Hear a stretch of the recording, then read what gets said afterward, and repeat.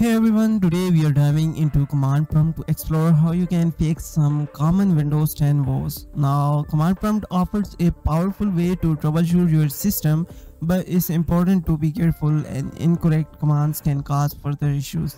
So follow along closely. The first command we are gonna use here, the SFC scan, the system file checker. This built-in tool scan for corrupted system files and repair them if possible.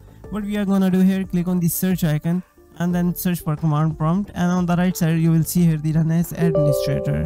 A pop-up will appear. Just click on yes and your command prompt will be opened with administrative privileges. Now the first command you need to type here, the sfc /scan now, and then press enter. This command scans all protected system files and replaces corrupted ones with a cache copy. It's a great first step to diagnose and fix basic system issues. Okay, this command will take a few minutes. Let's move on the second command that will also help you to restore your corrupted files, the Windows files. What you need to do here, again, open the command prompt with administrative privileges. Once you open the administrative your command prompt with administrative privileges, now this time you need to type here the DISM, deployment image services and management. If scan SFC can't fix things, DISM can help repair the underlying Windows image that SFC relies on. So you need to type here the DISM /online /cleanup and then underscore, or you can say minus. I will provide actually these commands in the description, so it will be easier for you to just copy and paste these commands. Now image /scan health, and this will scan for corruption files. Hit enter. It will take a few minutes depending on the process again.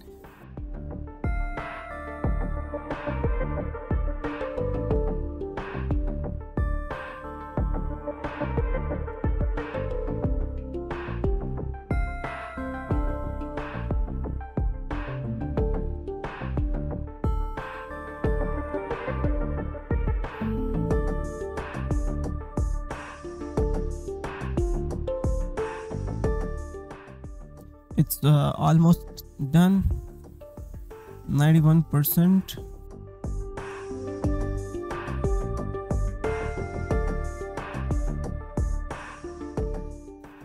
Yeah, that's it. No component store corruption detected. The operation completed successfully. But then if corruption is found, you need to type the another command, which is DISM again /online cleanup underscore image again /restore health again source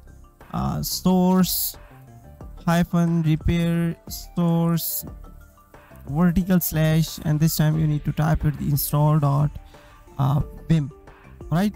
Repair the image, and then you need to press enter again. It will take a few minutes if there's any corrupted file. Like DISM is a more robust tool that can address broader system image corruptions.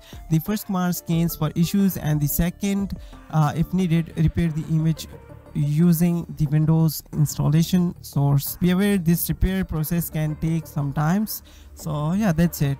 Remember, these commands are powerful, so back up your important data before proceeding. If you are uncomfortable using command prompt, there are other Windows repair options are available as well.